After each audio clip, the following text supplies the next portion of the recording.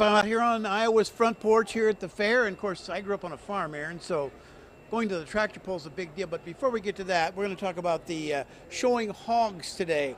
Today is the second class of crossbred market gilts. We're in the ring, hogs and their handlers put on a sort of a parade. And while it may look simple just to bring a hog into the show ring, the Iowa Pork Queen told me that this day is accumulation of months of hard work by these young people.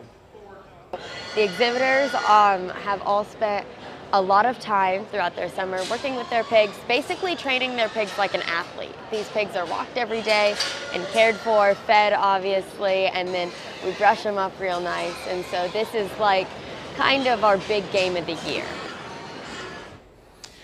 And showing off the hogs is a team effort, and for the crew showing from Woodward Granger, they brought their own cook. Tim Hurd is the official team cook, coming up with eggs and of course some pork sausage. And while we're talking about eating, today was the annual State Fair barbecue cookout contest. People bring their best to the State Fair. Panel of judges talks to each contestant to learn more about how the meat was prepared. For Stephen Heberlin, it's all how you slice it. Normally when you have ribs, you think you cut them with the bone, in between, and then you have the rib with what's on top. I laid the knife flat, come down the bones on it, took the meat off. You still got this, you can pick up a bone and chew on it if you want, but you got all the meat in one big chunk where you can do servings.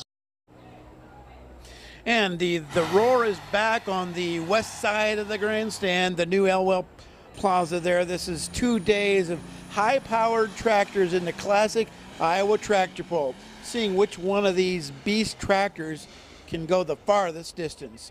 And I got a close-up look at one of these machines. This one has an engine taken from a giant helicopter, and a gentleman from Milford, Nebraska built the rest of this tractor, and it will be pulling tomorrow. The tractor pull goes on again tomorrow, and that'll be up tomorrow. Now, not to be outdone, kids have their own tractor pull. Instead of helicopter engines, they use their own muscle. I saw one little girl from Texas take her tractor to the house.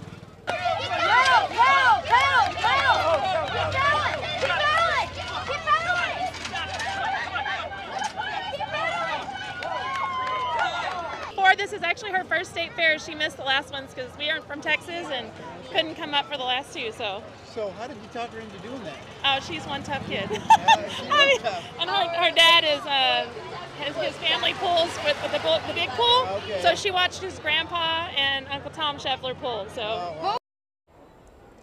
So I don't know what's more of a nail biter, the kids in the pedal or the big tractors with all the smoke billowing out. But one thing is cool is that new plaza there on the west end of the grandstand is really cool. They put a roof on it this year, so you don't have to burn up in the sun if you go over there to watch something. So if you get out here, you might want to check out the tractors. Absolutely, that's a must-do.